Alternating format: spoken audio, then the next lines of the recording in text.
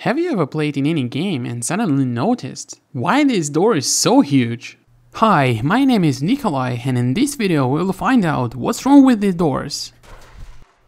You may not have noticed that in most games doors and doorways are significantly larger than in real life. Probably because doors as a gameplay mechanics are not designed to attract a lot of attention to them.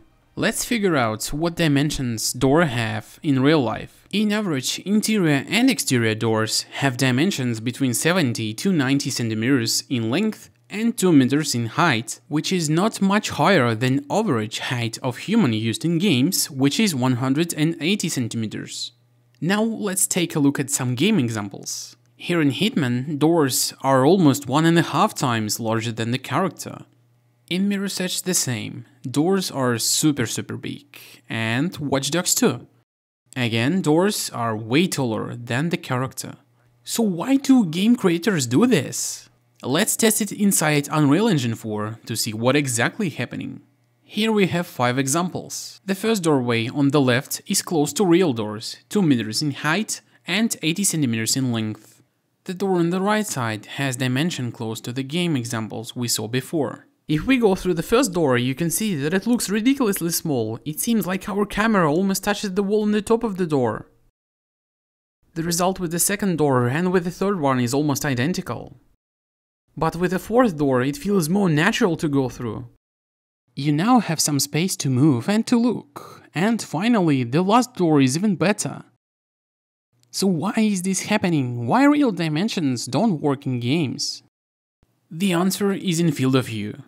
Average human has a field of view of 180 degrees, while in game your character cameras mostly have field of view up to 90 degrees. People also have binocular vision. It gives us an ability to perceive single three-dimensional image of our environment with 2 eyes. Here is an example. We have 2 walls and the circle which represents the head with eyes. Here is the right eye and the left one. And they both can see a little bit extended image behind the corners. The right eye can see more on the left side, and the left eye can see more on the right side of the doorway. At the end, we have combined image from 2 eyes. But in games, you have only 1 eye, which is your camera, and it can produce only flat 2-dimensional image. So in real life, when you pass through the doorway, you can see more than on the game screen. So if you made doorways in games the same as in real life, they would seem small and inconvenient to use, because our field of view is limited.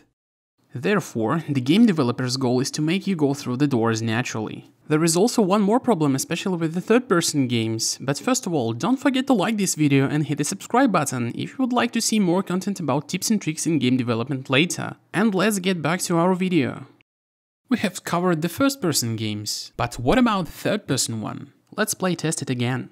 With the larger doorways, the camera which is detached from the character model can move more freely and not touch walls, and you do not need to be distracted by the doorways during the game.